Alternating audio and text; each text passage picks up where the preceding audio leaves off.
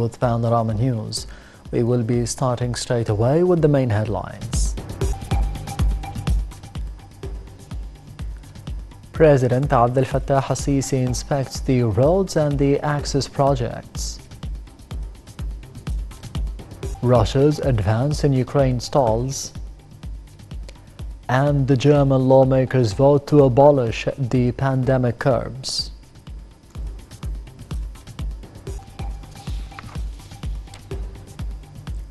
President Abdel Fattah al-Sisi made an inspection tour in Masr al-Adima and the historical Cairo areas.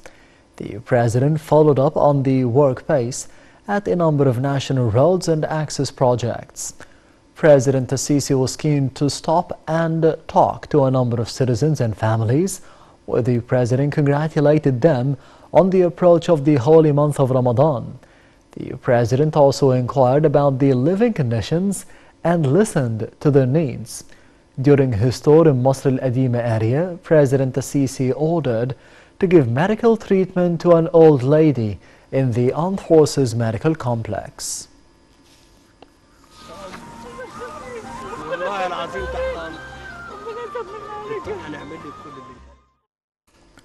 Foreign Minister Sameh Shukri handed over a letter from President Abdel Fattah al-Sisi to the Indonesian President Joko Widodo that tackled boosting bilateral cooperation.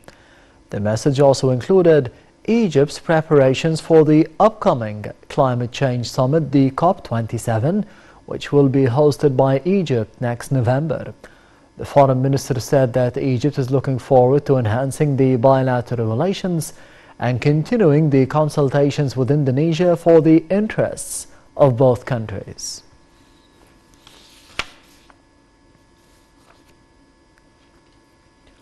Foreign Minister Sameh Shukri held talks with the Indonesian counterpart Retno Marsudi on the means of enhancing the Egyptian-Indonesian relations. During the meeting, the two top diplomats exchanged visions about the main regional and the international issues of mutual concern.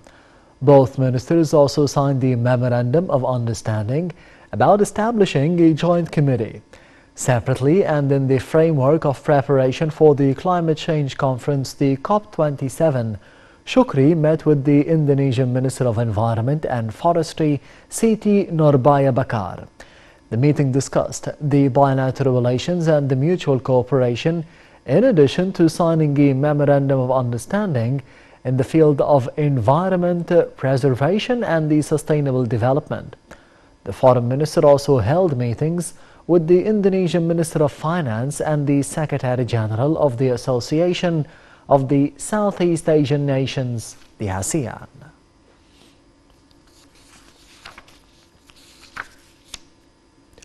The Ministry of Interior continues the 22nd stage of Kullina Wahed, or We Are One initiative, in coordination with the ministry's different sectors across Egypt.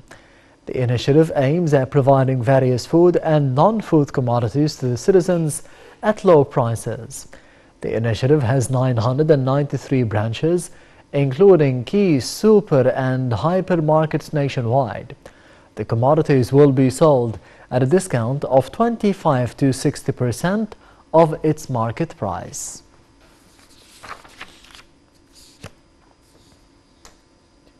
U.S. President Joe Biden and the Chinese President Xi Jinping spoke on a video call about the Russian military operation in Ukraine, and the Chinese media said that Xi underlined that such conflicts are in no one's interests. Xi also said that the state-to-state relations cannot advance to the stage of confrontation, and the conflicts are not in the interests of anyone. Meanwhile, Biden warned that Xi there would be consequences if Beijing gave material support to the Russian military operation in Ukraine, while both sides stressed the need for a diplomatic solution to the crisis.